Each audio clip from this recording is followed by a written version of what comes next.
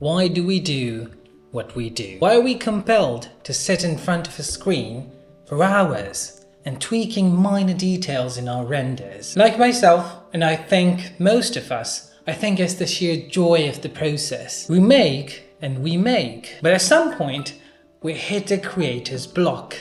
I've certainly been there.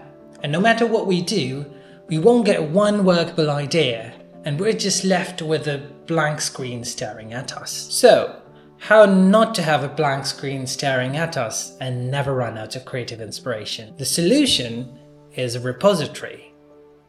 What is a repository, Hamza? Okay, so it's a folder that is curated by yourself over a period of time. Whenever you come across a render or a sequence, you take a screenshot or you download it and make a folder. Over time, you'll notice that you're naturally gravitating towards certain type of concepts and styles. This is like your creative compass, pointing you in a specific direction. And this will slowly develop your niche in 3D as well. Because you already have a curated list of content that you like, and at some point you would want to recreate that as well.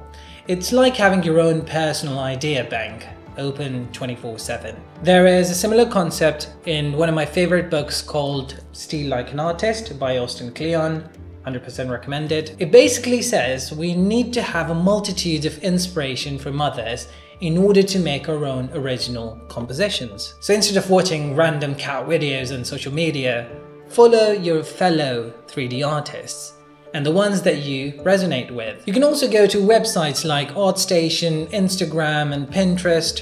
They're the gold mines for inspiration. I would also like to highlight the importance of personal projects. If you're doing commission work for someone, the project doesn't necessarily align with your own interests. You know how to do it, but you don't really enjoy it. So your personal projects keep your creative spirit alive. And they're just a reminder of why you got into 3D art in the first place. So having an inspiration bank at your disposal is an invaluable resource, I kid you not. It can give you references, inspiration and ideas, and it's just a good repository to have to just scroll through. And with this, happy creating and